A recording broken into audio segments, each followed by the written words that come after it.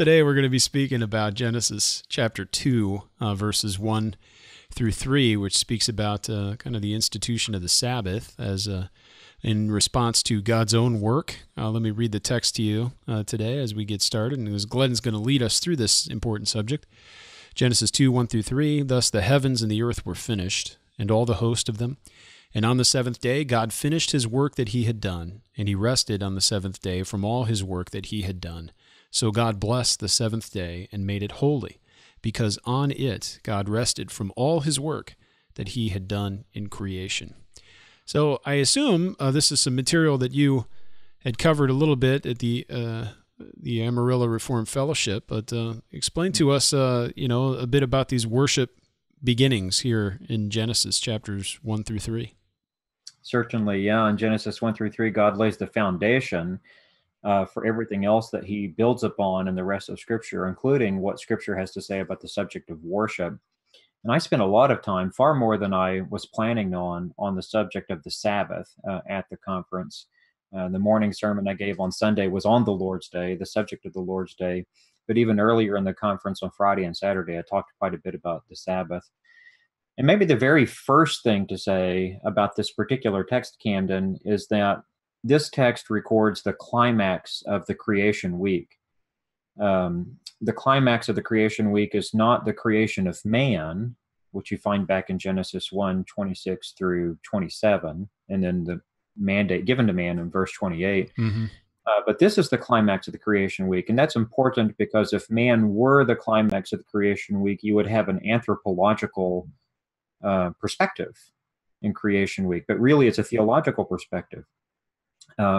Man, of course, is the climax of God's creative fiats, but the climax of the creation week is the divine Sabbath that God enters into, and man, of course, is invited to enter into it as well. That's his destiny. He's created to enter that Sabbath.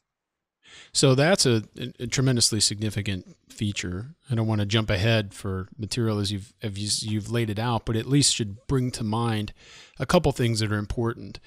Number one, the Sabbath is based upon God's own work and his acts, what he has done. But number two, the Sabbath and the Sabbath principle is not something that began in Deuteronomy chapter 5, for example. Right. And therefore, what the fourth commandment is expressing is something that is built into the very fabric of creation, not merely a typological or Mosaic type of observance. So the Sabbath transcends national Israel in the land. Yes, and it also transcends redemption. Mm-hmm. I mean, yes. The Sabbath ordinance is instituted here in Genesis 2, verse 3, meaning the weekly Sabbath ordinance is instituted in verse 3. It's a pre-redemptive ordinance. And it's an ordinance that is connected to the covenant of works, as we're going to see. And what that means theologically, if we're trying to understand the meaning of the Sabbath, we can't determine the most basic meaning of the Sabbath day from God's work of redemption, because it precedes the work of redemption. And so whatever redemptive elements the Sabbath takes on in a post-lapsarian setting, after the fall, it does take on redemptive elements to it. Which are fulfilled in the Lord Jesus Christ, our Redeemer. Its most basic significance is pre-redemptive. It comes before the era of redemption. And that's important because if you think, for example, of Calvin's doctrine of the Sabbath, Calvin says that the primary significance of the Sabbath day is that we rest, or we cease from our works of sin in order to rest in Christ. To rest by faith in Christ. We cease from the works of sin in order to rest by faith in Christ. Well, if that is a part of the significance of the Sabbath, it's not its most basic meaning. It's not its most basic significance, because it's a pre-redemptive ordinance.